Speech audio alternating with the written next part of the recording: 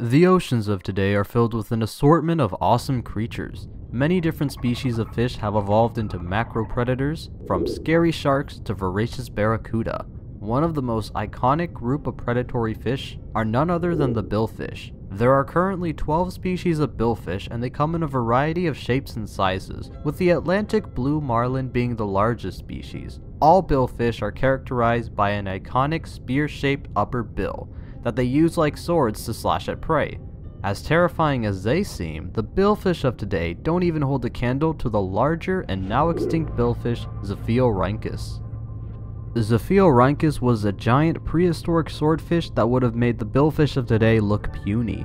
Fossils of Xiphiorhynchus show that the genus was around for a long time, from the early Eocene at 48 million years all the way to the late Miocene at 5.3 million years ago. The animal was patrolling seas across the east coast of the United States to Peru and all the way down to Antarctica. The biggest differences between Xiphiorhynchus and modern-day billfish are size and swords. The largest modern species, Atlantic blue marlins, reach lengths of 3 meters.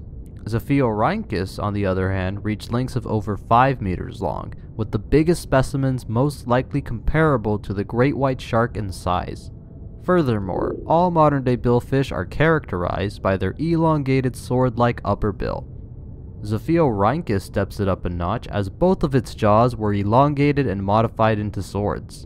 Despite its impressive size instead of swords, Xiphiorhynchus may have still preferred smaller prey such as herring, as seen in modern-day billfish.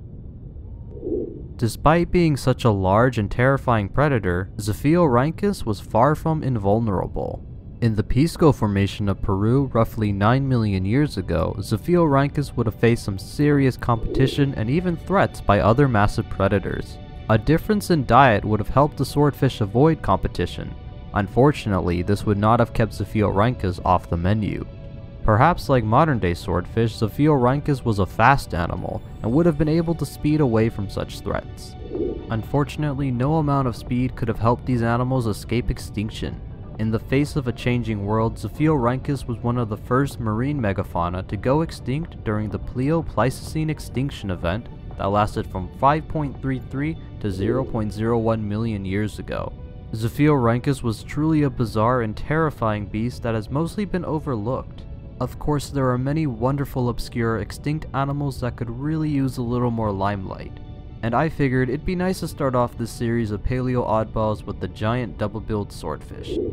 Before I conclude this video, I want to give a special thank you to DeviantArt user HodariNundu. The Xiphiorhynchus featured in this video was based off of his diving with Xiphiorhynchus artwork, and I'm grateful for his permission to use it in this video. His artwork has been a huge inspiration for me for quite some time now, especially his Diving With series. Links to his work are in the description below, so please go show him plenty of love.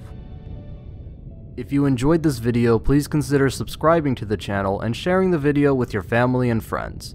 Be sure to let me know in the comments below which animal featured in this video was your favorite. Follow Nature's Compendium on social media and Discord to stay up to date on all the latest projects. You can also support the channel on Patreon and get some neat rewards in return. As always, thank you for watching.